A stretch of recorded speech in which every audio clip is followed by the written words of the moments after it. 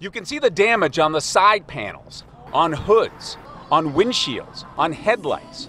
91 vehicles at Pacific Auto Center sprayed with some type of corrosive liquid, perhaps paint remover. We've gone through a list of things that it could be. What we really don't know what it could have been. What they did is not okay, that eventually they will be brought to justice, that things like this cannot be tolerated, whether it happened to us or it happens to another dealership. This kind of behavior can just not be tolerated.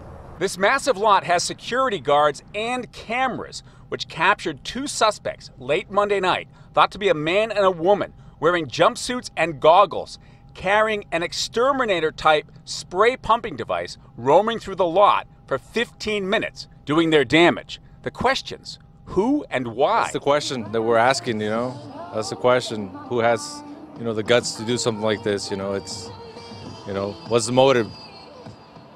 As a business, you try to do good for everybody. I mean, it is a business. They're vehicles, but who? Back live now, thousands of dollars to repaint these vehicles. It adds up.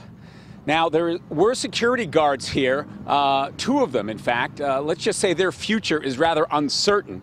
Was it a disgruntled customer? That would seem an obvious possibility. The dealership tells me they're looking through the records and, of course, working with police to try to identify potential suspects. Live in Fontana, I'm Phil Schuman, Fox 11 News.